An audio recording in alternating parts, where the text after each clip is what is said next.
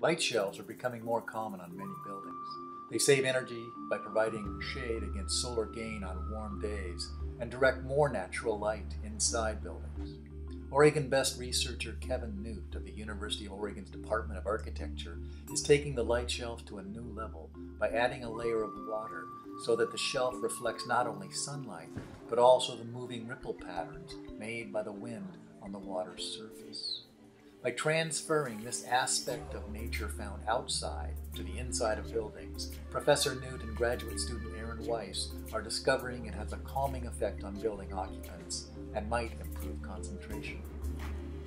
But in terms of its reflecting light back into the room, absolutely comparable with a conventional light shelf. In a voluntary situation, the wind is there, water falls out of the sky, the building's there.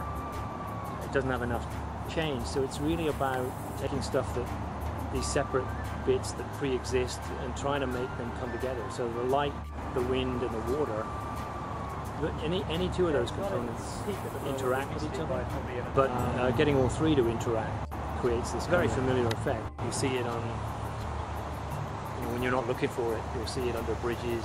It's a light shelf and a shade awning, but it has this component. Oh, people really like it. People think that it is beautiful. People think that it is interesting.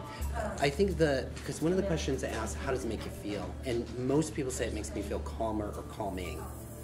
You could have a regular light shelf here or a shading device, but it's not going to bring anybody's attention out to the environment. But whereas this, some people will say, well, why is that there? What's it doing? And then a conversation about shading and natural daylighting starts, so it's a way of engaging people who otherwise wouldn't be interested in climate change and those sort of problems, sort of